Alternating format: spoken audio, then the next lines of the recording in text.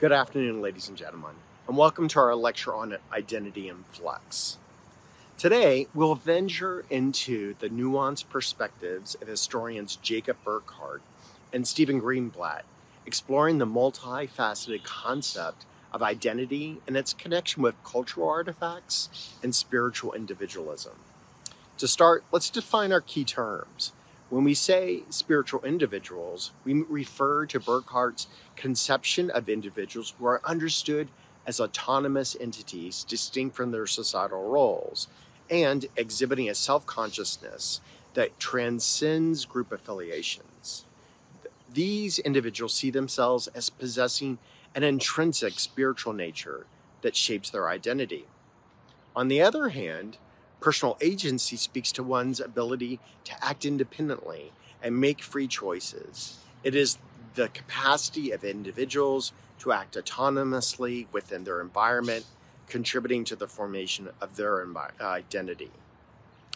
Jacob Burckhardt, a prominent historian of the Renaissance, perceived individuals as spiritual entities, distinct from societal groups. For Burckhardt, the Renaissance marked the birth of the modern individual. He famously observed, open quote, the discovery of the world and of man, close quote, during this period. And this suggests a newly found awareness of self as separate from societal roles, a critical aspect of the spiritual individual and their individuality. In contrast, Stephen Greenblatt, one of the founders of the theory of New Historicism, sees identity as largely constructed through cultural artifacts and societal influences.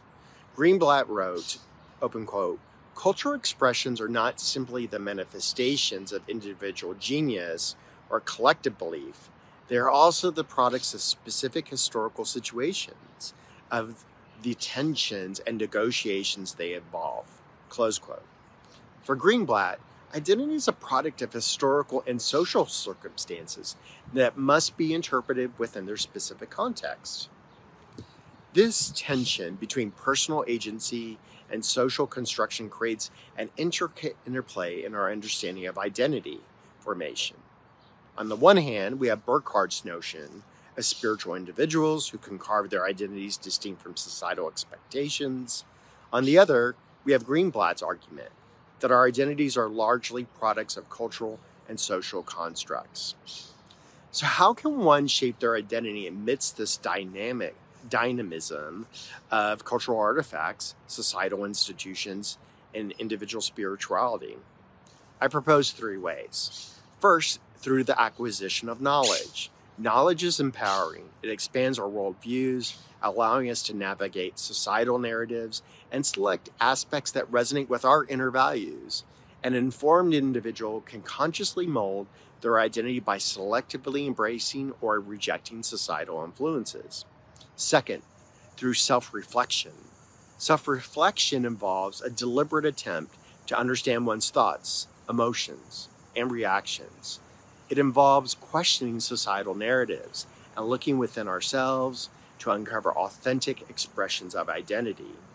This introspective journey allows us to understand our spiritual individuality as Burckhardt envisioned.